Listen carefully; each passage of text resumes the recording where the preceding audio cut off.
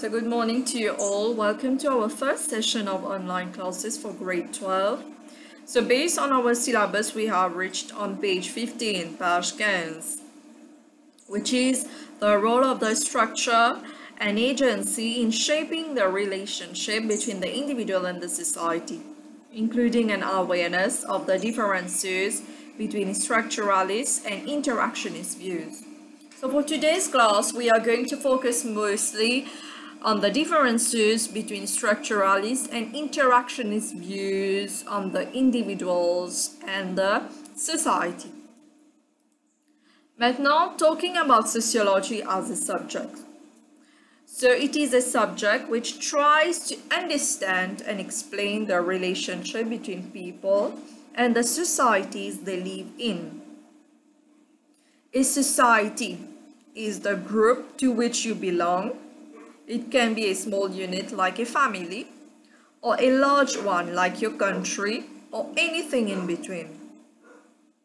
So people can be grouped by the things they have in common. For example, their level of education, or their religious attitudes, or whether they are male or female. So the subject matter of sociology consists of the actions and beliefs of people in social groups, the relationship between the social groups, and the ways in which people's action can change the society, as well as the ways that social change in the society can affect different groups. Donc, sociologie, comme un sujet, li focus mainly on how the society functions. The way it functions, how it tends to affect people's behavior. La façon dont la société li fonctionne, comment est-ce qu'il affecte ben du monde behavior. Et aussi, nous avons ben changement de la société tous les temps. Nous disons ça, social changes. Comment est-ce que ça mène social changes là? Il affecte la façon dont la société peut fonctionner, mais aussi comment il peut affecter ben du monde behavior. Ok? Maintenant, dans la sociologie, nous avons two types of theories, structuralism and interactionism. Coming to structuralism, it tends to focus on large-scale social structures and institutions rather than the individuals. C'est pour cela que nous disons ça macro-level theories, because it tends to focus on how the society operates as a whole. Surtout, it focuses on how different institutions tend to operate and how these institutions influence the society. Quand nous parlons institution, c'est mainly education, family, the media, law and order, etc. Now, a structuralist look at the big picture and show how societies makes us what we are. They concentrate on the way the structure of the society has an influence on our everyday lives. La façon la société se structure était, la façon elle peut fonctionner. Comment est-ce que normalement elle peut influence nos behavior, surtout dans nos everyday life. So this is the main focus of structuralists. Et aussi, according to structuralists, the society is a powerful force that controls and shapes how people think and behave.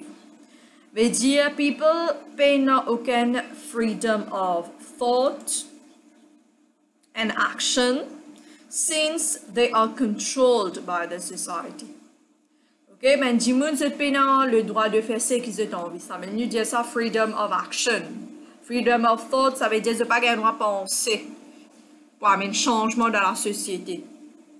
And in case they are going against the society, en cas où ils sont contre la société, ils peuvent faire face de ben sanctions. Les capables formal, les capables informal. Sanctions, c'est tout simplement ben punishments. Ok? Maintenant, on the other hand, because no interactionist maintenant, Interactionistly focus on small groups of individuals, and they concentrate on the way people within the society. They concentrate mostly on the way people within the society, how they interact with others, how people live their daily life, which in turn make the society what it is. Ok? Donc les focus, là, ben petit groupe de personnes ou bien ben simplement ben individus. Comment est-ce qu'ils normalement se peut behave dans la société? Comment est-ce qu'ils se peut interact avec ben les autres gens dans la société? Comment se peut vivre la vie tous les jours? C'est ça même qui construit la société, according to interactionists. C'est based on interaction, based on interaction with other people. Okay? Donc, interactionists believe individuals are in control. The individuals are pulling the string of the society. Ça veut dire c'est la société, c'est la ben Jimoun qui peut contrôler la société. Vous êtes une marionnette, comment il était? C'est bien Jimoun qui peut contrôler la marionnette là. Mais pareil, Jimoun qui peut contrôler la marionnette là, c'est tout simplement la société. C'est ben Jimoun, ben individu de la société qui peut contrôler la société lui-même. Okay? So people makes the society they live in.